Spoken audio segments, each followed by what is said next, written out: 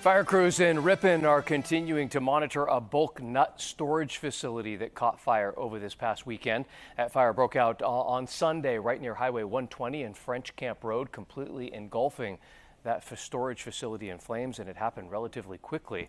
That fire resulted in the total loss, they say, of more than 2 million pounds of nuts, amounting to more than $4 million in damages and product loss. Ripon Consolidated Fire District says that due to the risk of fire reignition, fire personnel are continuing to watch that burned out area for the course of the next couple of days at least. The incident's cause, as of tonight, is still under investigation.